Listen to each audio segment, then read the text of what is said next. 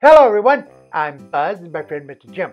What classic TV show are we going to talk about today? Cheers, where everyone's welcome and everyone knows your name. Well, actually, that's not true because, you know, I saw that one episode where they had an alligator come in and try to buy a martini and they wouldn't serve him. They said, no, we don't serve alligators in here. And the alligator said, well, how about if I put out a $20 bill? Would that do it? And they go, no, we're not going to allow alligators in here. Just, you know why? We just don't like reptiles. All right, stop right there. What? Sam Malone would never say that, and they never let animals. It was a show about people, not animals, reptiles, and crocodiles and alligators. That's exactly my point. They would not let reptiles in there. It was not that friendly of a bar. Anyway, join us again next time on Classic TV. I'm Buzz. This is my friend Mr. Jim.